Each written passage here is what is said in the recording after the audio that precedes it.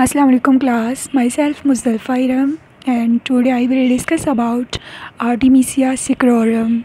First of all, introduction. Artemisia is a large diverse genus of plants with between 200 and 400 species belonging to the daisy family Asteraceae.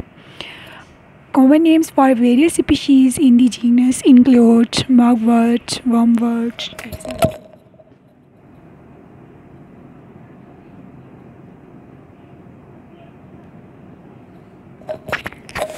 If we see habitats of Artemisia saccharorum is mostly found on China on hills, waysides, shrublands, slopes. Physical characteristics. Artemisia saccharorum is a perennial plant. It flowers from August to October. It is hermaphrodite, means both males and female organs are on the same plant.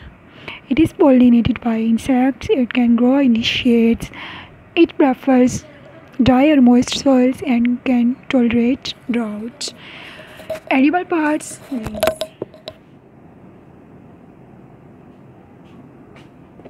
If we see scientific classification, then first of all, as you know, kingdom of Artemisia saccharorum is Planticlade Trachyophytes, order Asterales, family Asteraceae, subfamily Asteraceae, genus Artemisia, and species Artemisia saccharorum.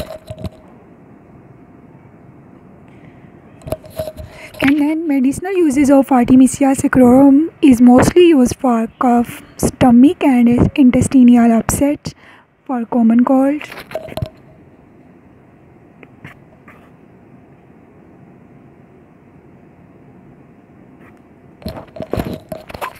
For measles and diabetes, yellowed skin, irregular heartbeat, muscles weakness.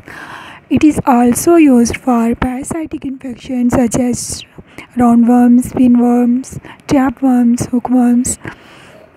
And then artemisian kills cancer cells. Artemisian is a chemical compound that reacts with iron to form free radical which can kill cancer cells.